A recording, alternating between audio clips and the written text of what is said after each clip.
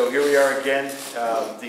Very common now is to have a day off and a 2-day prep, and then no day off and a 2-day prep. So we're into those, and have another one.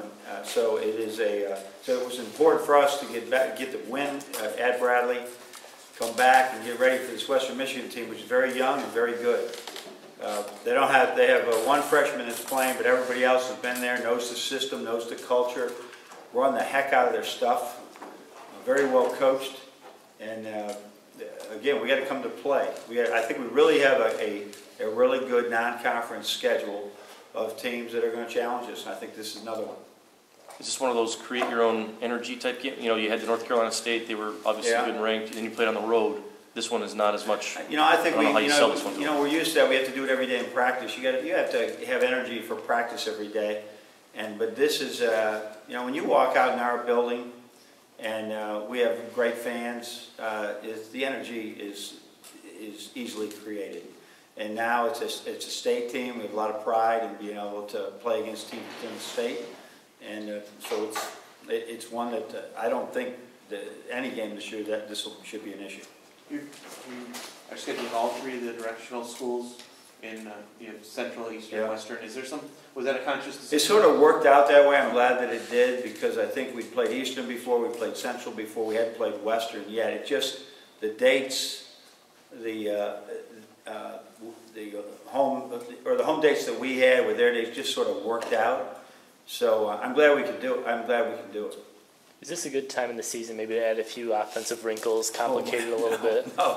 We have enough offensive wrinkles right now. We're trying to shut it down. We're trying to close it up a little bit, because we've been doing things that are as almost experimenting of what we can do in games against teams and what people can handle. And every day in practice we've been doing that. We need to cut it down, and we're trying to. But it's not as easy because of with the evolution of Nick Stauskas, well, that opened a new can of worms to go in one direction in certain areas.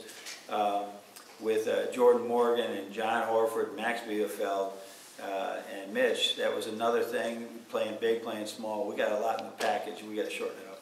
Is that too much for them or too much for you to go through at this point? At this point, it's probably too much for them, but still our offensive efficiency is really good.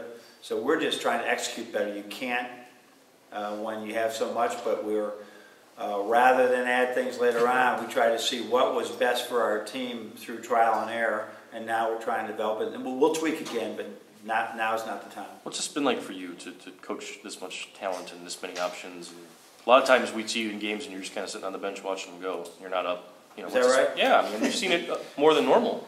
What's this been like? It has been, I have a lot of confidence that we're all on the same page out there. You know, we're not coaching attitudes, we're coaching just guys that want to win.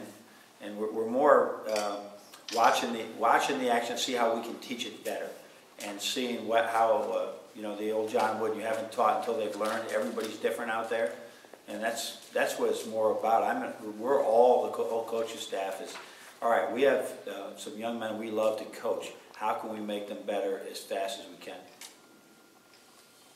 You mentioned on Saturday that the end of the game thing was more about their personnel and kind of what they did in that run. But is there something you have to look at, because now it's happened 2 games in a row? Yeah. You know, I prefer it to be this way than we weren't making foul shots or something like that down the stretch.